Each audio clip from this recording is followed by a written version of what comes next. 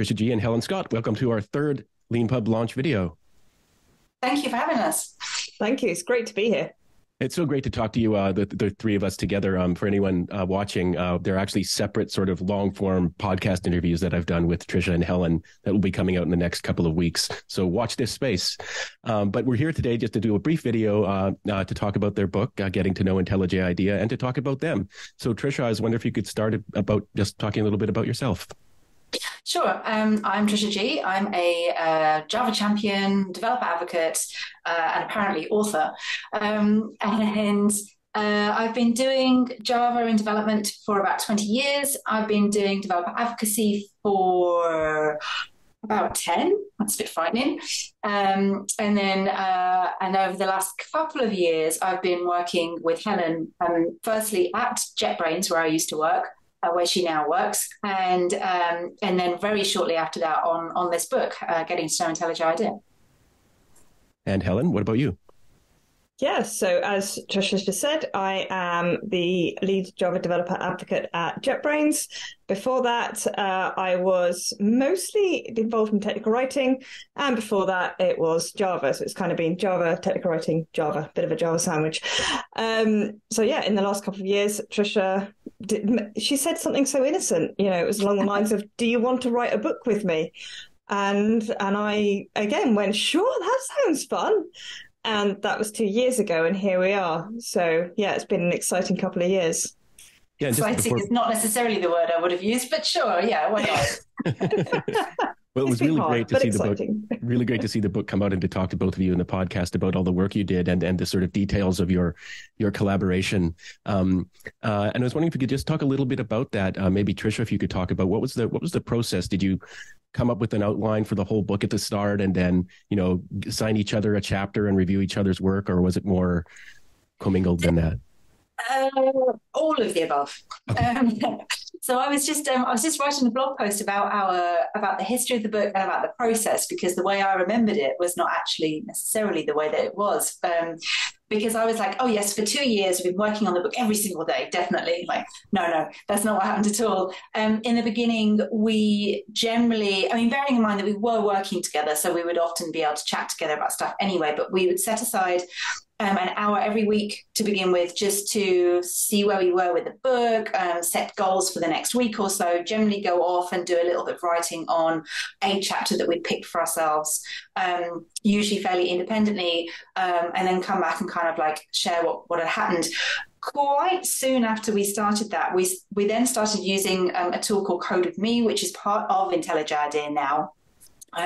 But was very, very new at the time because it was all sort of remote working, sort of in the pandemic world, and that made our lives much, much easier because we were writing in IntelliJ IDEA using AsciiDoc and using Code with Me, which let us talk remotely to each other. You got the call window and your remote pairing on the stuff as well. So we were setting aside time several times a week to work together on the book. And usually what I would do is Helen would be driving and I would just be blah all my expertise at her while she frantically tried to catch up with that. And then she'd be asking me loads of questions like, well, why is this important? What are you trying to get across? Why has no one ever covered this before? Or like, and I'd be saying things like, what we should point to these other resources because I know there's this, and this, but I don't want us to repeat any of that stuff. That was our sort of default process. But then towards the end, once we had much more sort of content down, then we did a lot more kind of going off on our own, and I was doing a bunch of screenshots and Helen was doing a lot of like tidying up the crap that I'd spewed out of my mouth, and she was finding a lot of the gaps. One of the other things that occurred to me while I was saying that, as you said, was there an outline?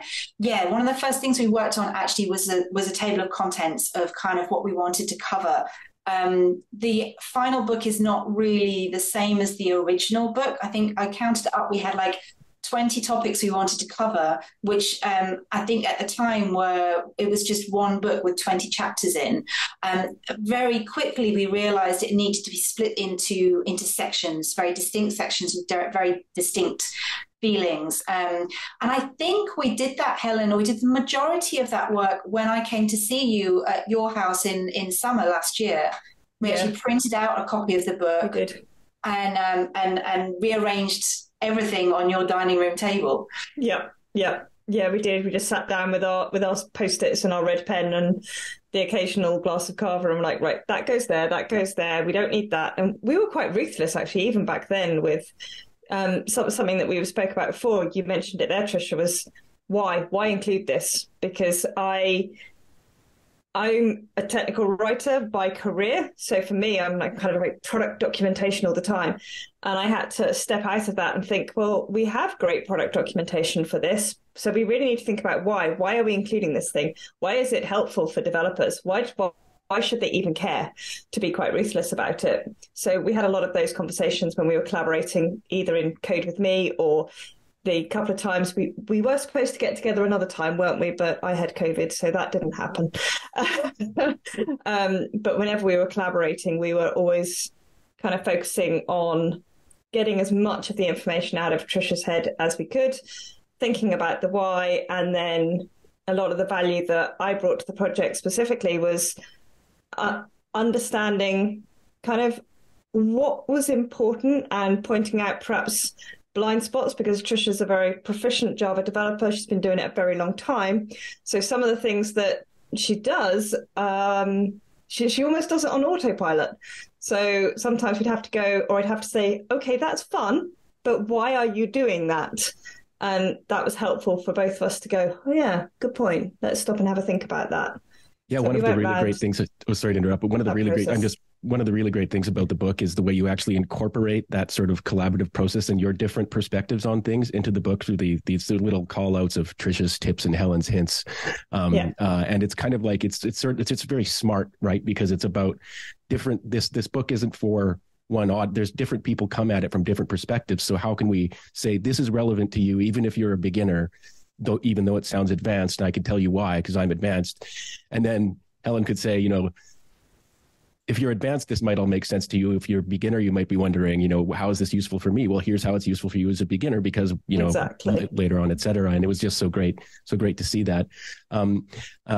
We've almost buried the lead a little bit here. So I was wondering, Helen, if you could maybe talk a little bit about what IntelliJ IDEA is for people who don't know. Sure. So IntelliJ IDEA is an IDE, so an integrated development environment produced by JetBrains. It was first launched back in 2001, I think. And since then, it's gone from strength to strength. We get 3 releases each year, so it's constantly being changed and improved and new features added. And something, again, that we put in the book, the clue really is in the name in terms of integrated, because we say IDE and we kind of throw the phrase around and we don't usually stop to think what that means. One of the elements that we put in the book was in the flow, because as developers, when we're solving a problem or we're implementing a new feature or whatever it is we're doing, the chances are we need to be in the zone, whatever that zone looks like for us. We need to be in the flow and we need our tooling to help with that. So we were very keen to point out a lot of the ways that IntelliJ IDEA can help developers with that. And you don't necessarily need to context switch out of your IDE, go over here, do a thing, come back to your IDE, because IntelliJ IDEA has all these integrations that you can just keep in one place, stay in your flow, stay in your process, and how the tool can really help you to, be better, essentially, in whatever job that you're doing. Yeah, great. That's a very great explanation. Thanks very much for that. And for those watching, the book is full of, as Trisha mentioned, all these like really amazing screenshots as well as words by 2 professionals who know what they're doing about explaining things. So if you want to learn how to it's not just learn like the product IntelliJ IDEA, but also how to become a better developer using an integrated developer environment. This is a really great book for you.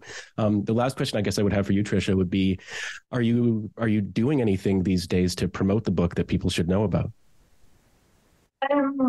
Probably not as much as I should do. So to promote the book, I've written a couple of blog posts about mostly meandering around the journey it took to write the book, and having lots of conversations like this kind of thing, but also trying to solicit some feedback on places like Twitter and Mastodon and things, like not just those sorts of things are great to be like, hey, buy my book. But one of the other things that was kind of interesting to us is we were really trying to think about the reader of the book, like you said, the different levels of readers and how they might want to read the book. And one of the things we're kind of keen to do is also solicit feedback back from readers and maybe incorporate some of that into the book going forward. But it's also quite a good way to sort of promote the book, like, hey, it's not just, it's like a living thing. That's the great thing about Leanpub, right? It can be a living document, even though we chose to finish it and then publish it, unlike some of the Leanpub books, which are much more open while it's in progress. But it's still very interesting to us to figure out, are there topics that we missed, or are there, like, because we have this frequently asked questions thing as well. Like, we could add some questions in there and do some clarification. So one of the things that's really important to us is to get in touch with the readers themselves to sort of help figure out where the book is going to go from here. And for anyone watching, when it comes to getting in touch, there will be links in the description of this video to Helen and Trisha online, and to the book, and to all sorts of other resources. So thank you very much for watching, and Helen and Trisha, thank you very much for being on our third launch video. Thank you very much for having us. Thanks, Len. It was fun. Thanks.